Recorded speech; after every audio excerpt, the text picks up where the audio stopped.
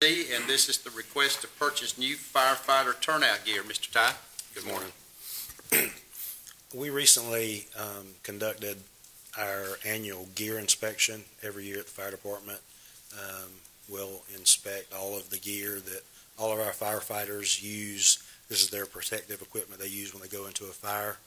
And we do that inspection to make sure that it's within the age range for the useful life of the gear, and also it's in good enough condition so if there's any repairs need to be made or it needs to be replaced, so that our people have the proper protection when they do go into a fire. So after that inspection, we identified 14 sets of gear that belong to our volunteer firefighters that either because of the age of the gear, it's about to run out of its 10-year window when NFPA says you have to replace it, or the condition of the gear, it just needs to be replaced, or in most cases a combination of the two.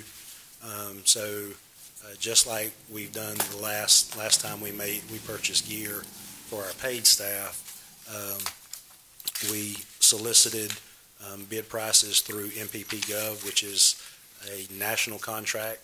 So it's basically the same premise of the state contract, it's just on a national level, and provided each of the vendors with the specifications. And so the lowest, you have the pricing in front of you, the vendor that provided the lowest pricing based on this contract price, we would just request that we be allowed to purchase the 14 sets of gear to replace the gear for those firefighters. So I'd be glad to answer any questions you might have about this request. Chief Ty, is the turnout gear, is it kind of custom fitted, or does it kind of come like in the generic size? So you can do both. In the past, I think previous chiefs maybe had done a combination, but mostly it was off the shelf. You just buy a set of gear. This is, everything we've bought, at least since I've been here, has been custom fitted, where we actually take measurements. And a lot of the reason behind that, we've been able to negotiate. So pricing difference has not been huge, but the benefit to me, and the reason that I think we owe it to them to go that extra mile is, as I think I've stated before, one of the biggest causes of firefighter injuries is not getting burned. It's overexertion, strokes, heart attacks, those type things. And a lot of those come about because, if you've got that stiff, just that off-the-shelf gear that's, not built to any one person, then sometimes that gear works against you. So if we can have something that fits more comfortable, allows them to move easier, they're not working as hard. So hopefully that's going to reduce the likelihood.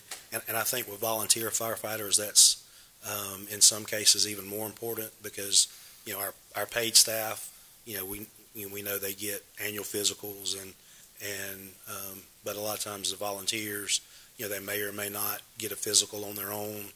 And, when you're sitting at home, you're in a dead sleep and you have to get up and drive the fire station going from that 0 to 100. So any little thing we can do to make their job safer, that's one of the reasons that we kind of have gone and gotten this custom fitted gear. Good. I would agree with that because, again, safety, it does have a lot to do with the equipment that you are wearing as well. Yes, sir. If it's sloppily fitting or too tight, right, then it becomes a safety hazard itself. So that's good. Mm-hmm. Any questions for Mr. Ty? I had a quick question. When you refer to gear, you're speaking of the helmet, the bodysuit, and the tank? Yeah, so this gear that we're asking, all of that is gear. But there's different components. So we buy the helmets separately. We buy the SCBAs separately. So this is just the coat and the pants that they put on when they go into a fire. So, obviously their whole ensemble would be, they'd have their boots, their gloves, their helmet, a hood, all that. But what we're requesting here is just the coat and the pants. Okay. How many sets do we have? Does the county have, So we have one set per firefighter, so that's 93.